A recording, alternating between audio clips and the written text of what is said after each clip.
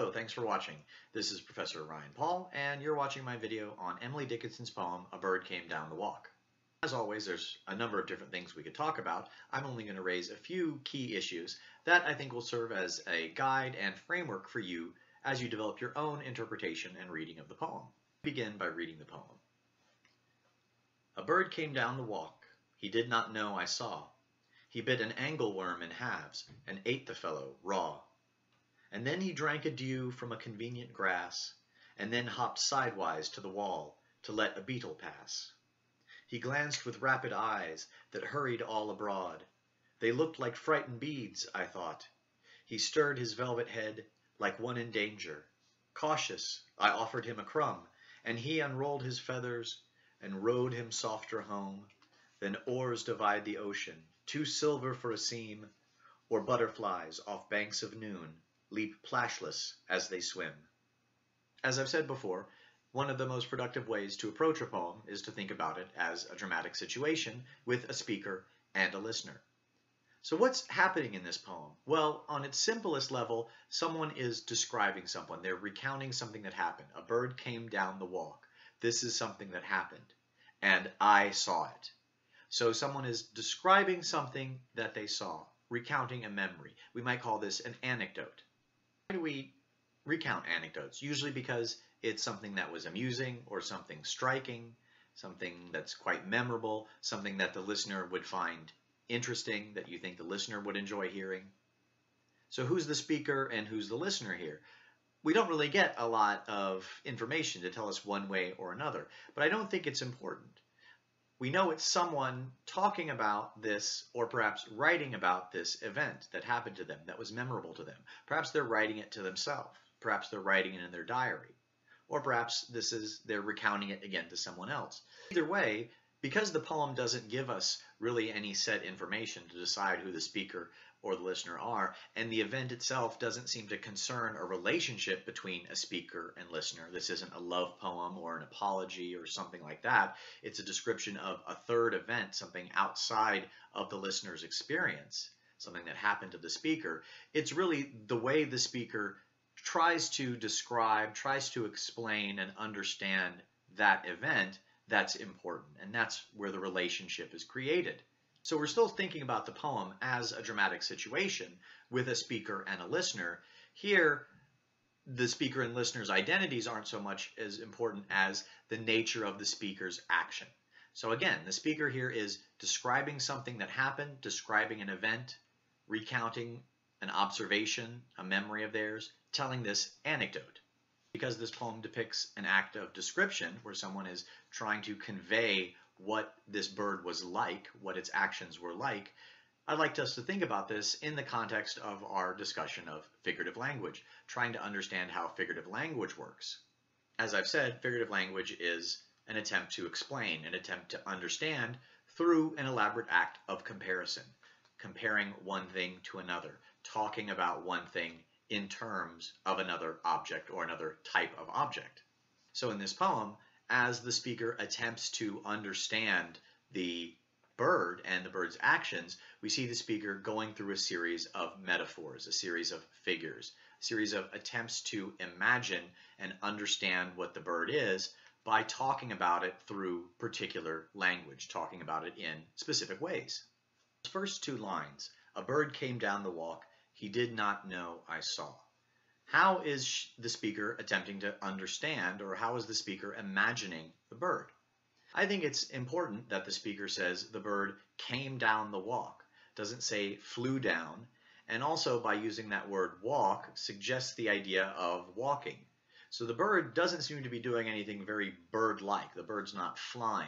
The bird came down the walk, which is an almost human action. You could say a man came down the walk, or a salesperson came down the walk, right? It's not anything particularly bird-like.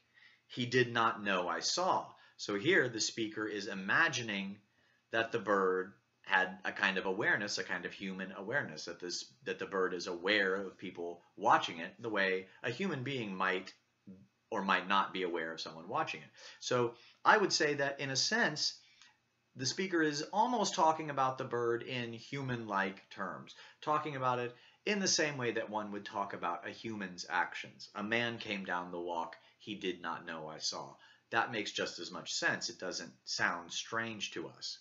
So I think at the beginning there's a certain, if we go back to the idea of proximity and distance and hierarchy, there's a certain proximity here in that the speaker is imagining the bird to be essentially like the speaker, a person, a being, a living being just like the speaker that walks around, that lives its life. The next two lines interrupt and sort of upset that picture of the bird as similar to the human. He bit an angleworm in halves and ate the fellow raw. So those are very bird-like actions. An angleworm, which is just another name for an earthworm. Birds eat worms. That's something that a bird would do. It's not something that a human would likely do, to bite an angleworm in half. And he ate it raw. That also is something that separates animals from humans, right? Humans, we cook our food. Animals eat things raw. So those are phrases that seem to establish a certain distance between the speaker and the bird. That this metaphor that the speaker is using, this comparison that the bird is essentially like a human being, doesn't quite work because it does these strange things like biting angleworms in half and eating them raw. At the same time, though, the speaker says, ate the fellow, describes the angleworm as a fellow. So, which is again another word that you might use to describe a human being, a man, as a fellow, a person. So the speaker is still holding on to this idea that the bird is human-like, almost depicting this action of a bird biting the angleworm in half and eating it raw as a meeting between two fellows, two men, two gentlemen on the streets. And this is just an interaction between one fellow and another fellow. So what we've got here is two different comparisons or two different descriptions of the bird kind of warring for themselves in the speaker's mind. On the one hand, the bird as something human-like that comes down the walk and engages and interacts with other fellows like itself. So there's something human-like about the bird. And then also the bird as an animal, as something that bites worms in half and eats them raw. So there's these two different understandings of the bird warring in the speaker's mind, in the speaker's language. And so we might think of the rest of the poem, or the poem as a whole, as the speaker's attempt to come to terms with these different understandings of the bird. What is the bird? Is it like me or not like me? How much like me is it? How unlike me is it? The second stanza continues this duality as the speaker talks about the bird in ways that are both bird-like, that stress its bird-like nature, but also things that make it sound somewhat human. And then he drank a dew from a convenient grass, and then hopped sidewise to the wall to let a beetle pass.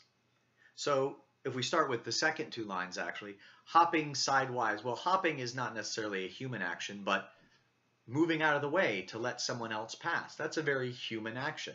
We see here the bird being polite, stepping over to the wall to let the beetle pass by. And there's perhaps a pun there, beetle, the animal, B-E-E-T-L-E, and beadle, B-E-A-D-L-E, which is the name for a minor church official, sometimes an official that was involved in sort of kind of pseudo-police duties. So we get the image here of the bird just having done something a little bit improper by biting another fellow in half and eating him, steps aside to let the officer of the church, the officer of the law, pass by very politely.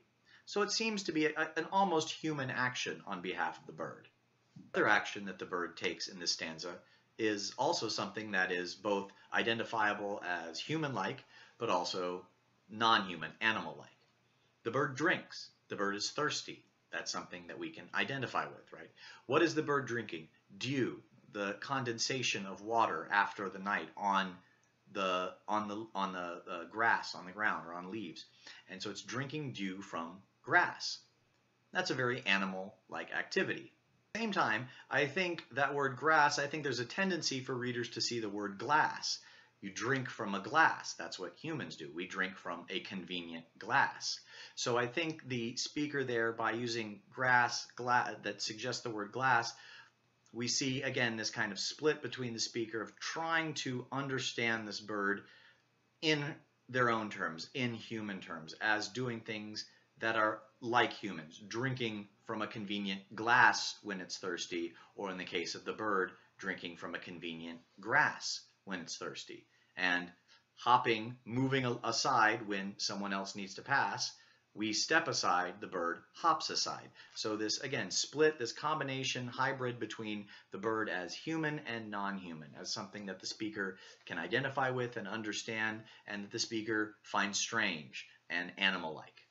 Next stanza, as the bird's actions start to become more complicated, the speaker finds their understanding, their metaphorical imagination of what this bird is, becoming more and more mysterious and more remote.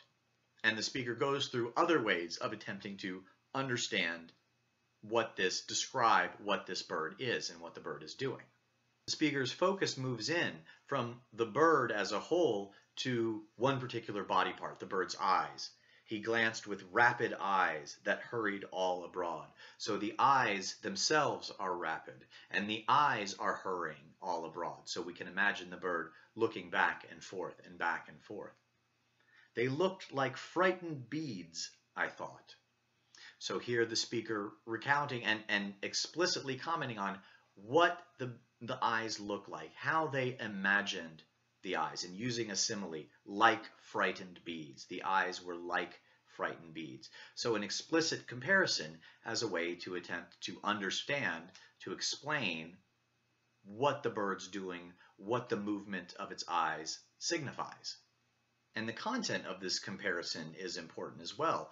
The eyes are compared to frightened beads.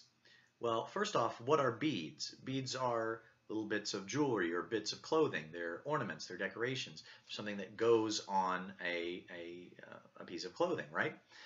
But a bead is an inanimate object. Can a bead be frightened? Beads can't be frightened. Inanimate objects don't possess fear. So to whom or to what does this fear actually apply? Is the speaker here imagining that the bird is frightened?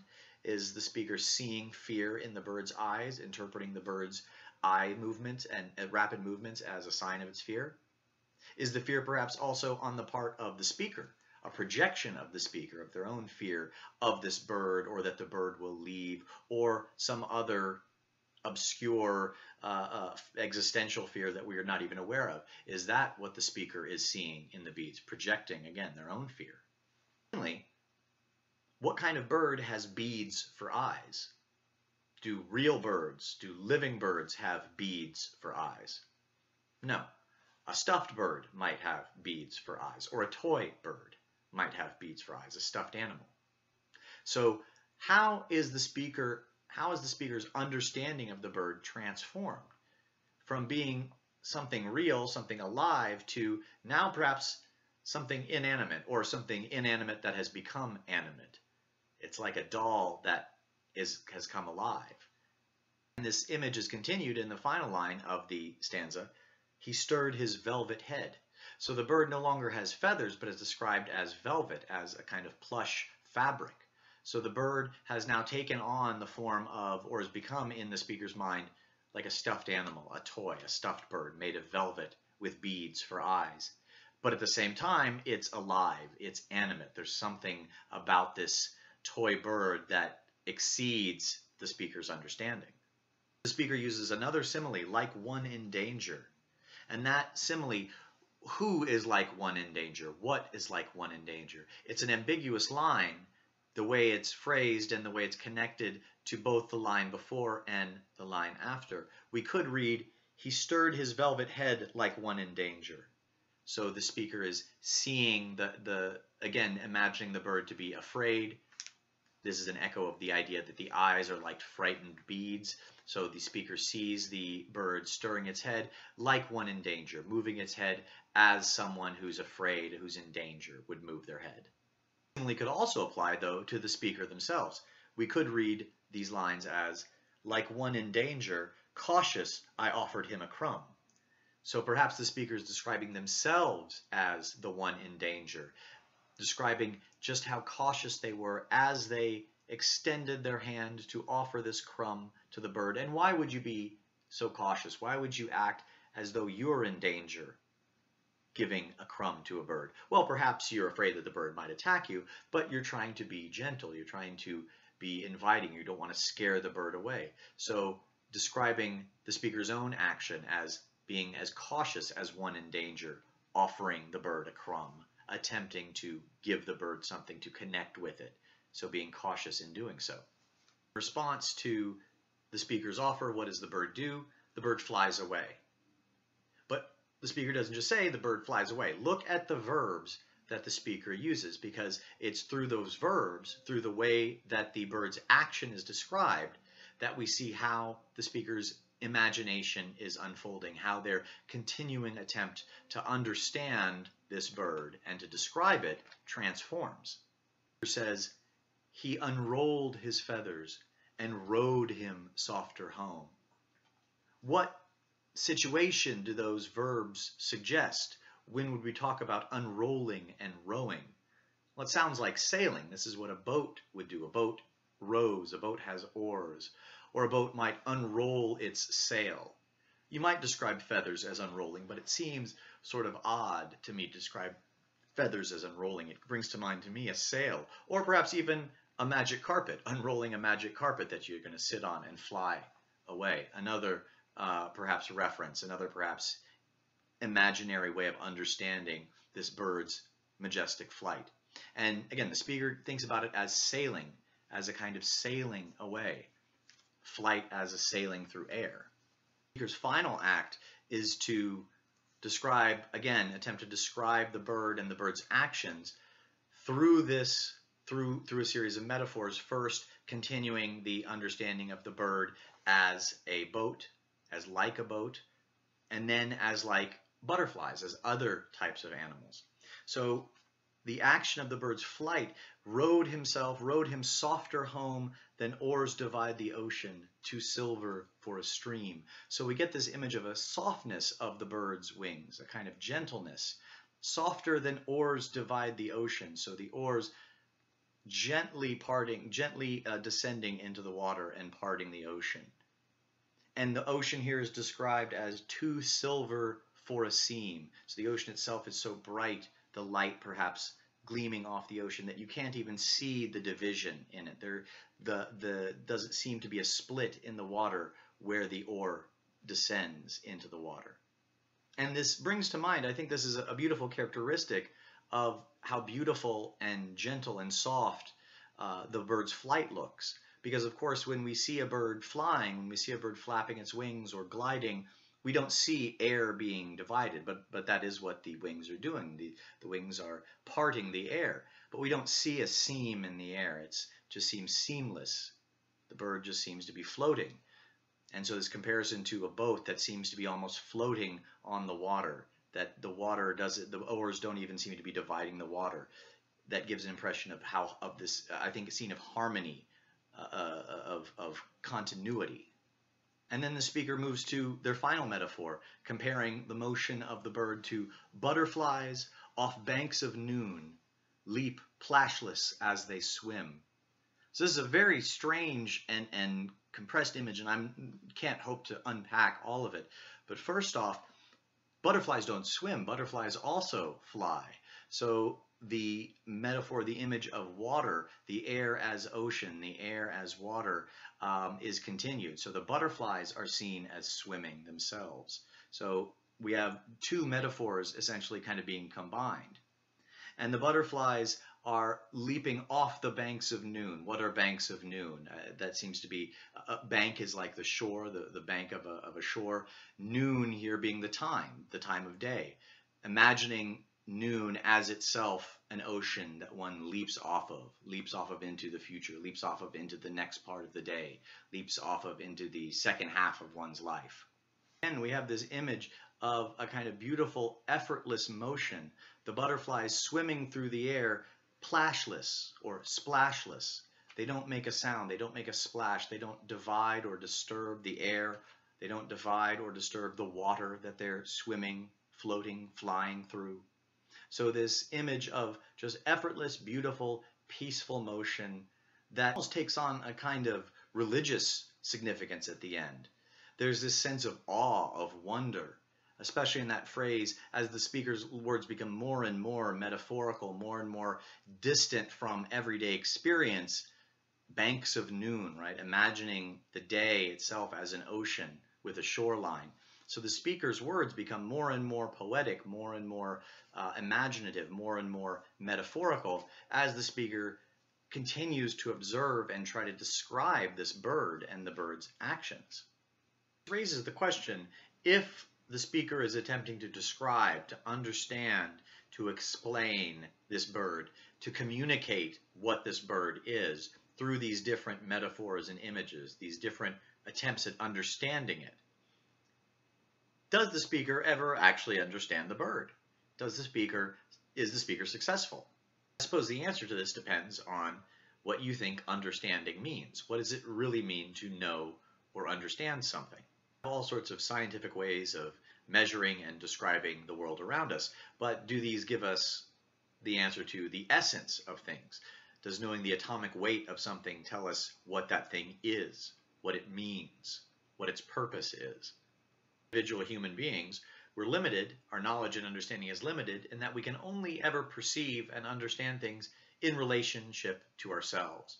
We can only understand things as they relate to us. We can only understand each other in relationship to ourselves. So we always have our own perspective that shapes our understanding.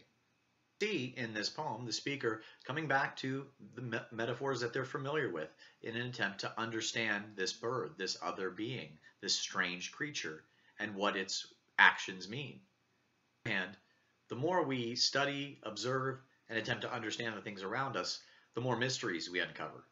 Every time we solve one problem or answer one question, we raise a whole host of new questions, new things to discover, new things that we didn't even know that we didn't understand before.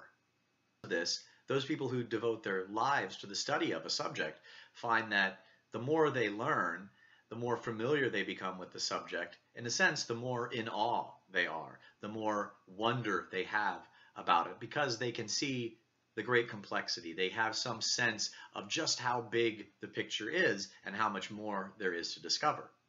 That as the speaker attempts to understand this bird, attempts to get closer to it, to really describe and understand its actions, at the same time those actions become more magical, more strange, more wondrous. So the act of understanding also, even though it breeds proximity, it brings you closer to something, it also makes that thing in some sense more distant, more amazing, more strange. Ultimately, that's why I think this is a great poem for talking about how metaphor and figurative language work and how poetry and art works. Poetry, art, it's an attempt to understand reality. It is an attempt to reflect on and understand the human experience.